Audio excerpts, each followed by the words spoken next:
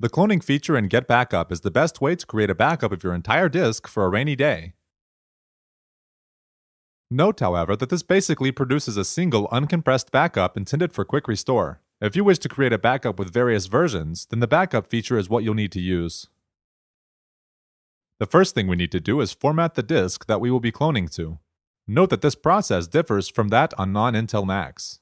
We need to make sure that the external disk is mounted and then open Disk Utility. Select the disk and open the Partition tab. In the Volume Scheme drop-down menu, select the number of partitions you wish to create. For this video, we'll select 1. Then we need to click on the Options button below and select the GUID partition table, which allows you to use the disk to boot up Mac OS X. Enter in a name for the volume. Make sure that the format is set to Mac OS Extended Journaled, and click Apply.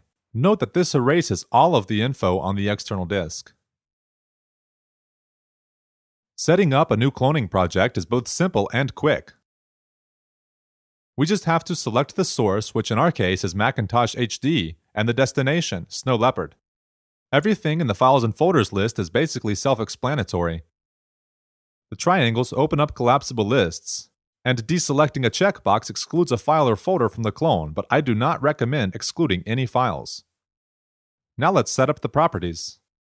Cloning projects can be set to synchronize automatically to save you time. Each consecutive backup will erase files that have been deleted from the source and update those that have been modified.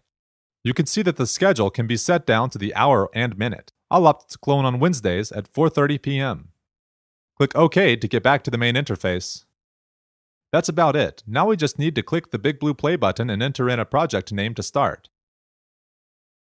You are then prompted for your password since cloning copies some files that require an admin's permission. You can now see that the program is cloning our files.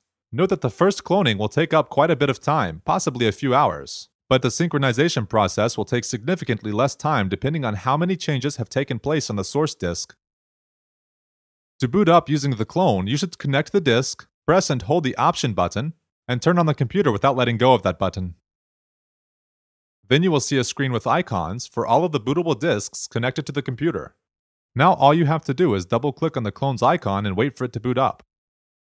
Now you can work using this disk, but the best thing to do is to either replace the crashed disk with the clone, or use the clone feature of Get Backup to transfer the data from the clone to the replacement disk.